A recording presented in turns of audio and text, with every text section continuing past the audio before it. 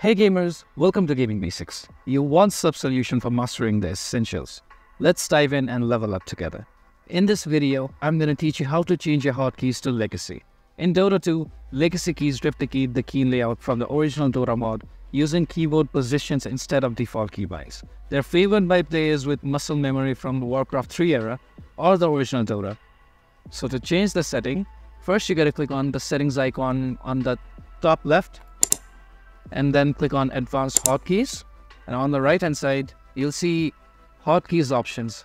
Under it you can see there's an option called Use Legacy Keys. Select that. Now let's see if it works. As you can see, Legacy keys from Dota 1 are currently enabled. If you found this video helpful, please give us a thumbs up. And if you have any questions for us, please feel free to mention us in the comment section down below. Also, don't forget to hit that subscribe button and ring the notification bell so you never miss out on our latest guides and tutorials. This has been your host Ace. Happy gaming!